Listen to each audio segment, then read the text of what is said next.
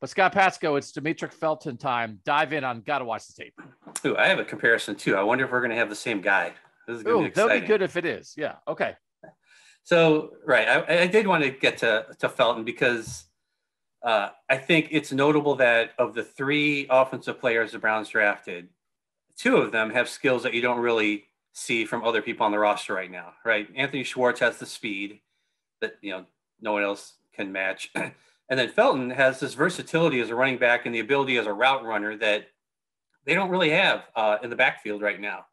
So who is Felton? He's began his career at UCLA as a slot receiver, caught 22 passes over his first 2 seasons with the Bruins, and then he switched to running back due to injuries in the backfield. That's how he explained it when we got to talk to him after the draft. And he did mostly wide receiver drills at the Senior Bowl, but Kevin Stefanski said, you're a running back, and that's what he told us, and that's how Felton's starting with the Browns. But even after switching to running back at UCLA, he continued to be a pass-catching weapon. He had 55 catches as a junior, which is a lot. And then he had 22 last season in just 6 games. So don't be surprised to see him in camp, in motion, into the slot. And by the way, he's about the same size as Jarvis Landry.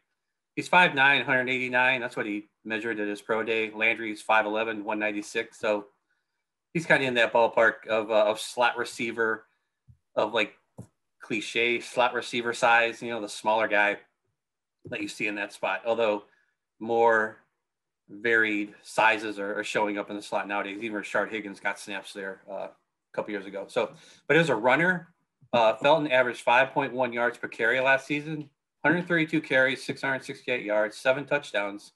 He's not a between the tackles runner, which I'm sure most people would probably assume looking at his size. Only, actually, it was less than half. About 66 of his carries were actually between the tackles.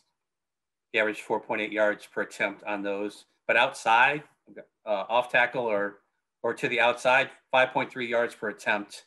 And also when he's running outside, he caused 24 missed or broken tackles on those outside plays. He actually gets a lot more broken tackles than you would suspect for a guy his size.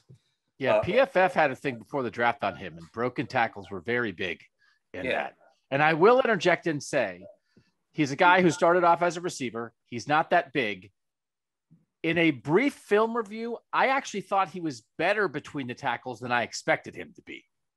So I know that's not his bread and butter, but I thought he had pretty good vision and found some holes inside, which if you can't do that as a running back, you can't, they can't hand you the ball because you can't bounce out. You can't bounce wide on every single handoff in the NFL because there's super fast athletic dudes chasing you. And I do think there's an instinct for some certain players at certain levels. It's like, well, I'm faster than guys here. It's like, well, yeah, you're faster than this guy from Arizona State, but you're not faster than the guy from the Ravens. So let's run this, Scott. Tell me if I'm overestimating this. He comes out, boom, there's the lane and into the end zone. That it's not, it's not devastating, but it's like real running back play. Comes out a little bit, right? You can see 2 linemen pulling. Yeah, that's a Cleveland Browns play right there. And he hits it. And now this is a really good job of blocking by UCLA, but there's 2 linebackers. They get the 2 linebackers block. He hits that second level hole, gets around the safety with a stiff arm and gets in the end zone. Scott, that's like running back. That's not gadget guy. That's like if the Browns need to do that in week 11 because Kareem Hunt or Nick Chubb is hurt, that makes me think he could do it for a series. Yeah, and you can see Nick Chubb on this play. It's zone to the left and the holes there. It's a really nice hole, and there's maybe some questionable tackling angles from Oregon, but it's a 10-point game. It's late in the fourth quarter. This is when you have to make plays, especially if you're down like UCLA is, and you can see a little bit of burst through the hole there. There's some opportunities maybe for guys to get him, but he moves through there quickly. And yeah, he's not simply just a guy you're going to throw it to. Yeah, there's a lot of people to consider in that backfield. And that's one of the things obviously we're going to be watching during camp is how is this going to be different? How are they going to work these new guys in? How are they going to work Felton in? Is Janovich still going to have a significant role? Are we going to see Chubb and Hunt together on the field? I mean, I liked watching Kareem Hunt block in 2019. I thought that was pretty fun. And I'm sure he would be up for it because he's all about trying to run through people, whether he has the ball or not.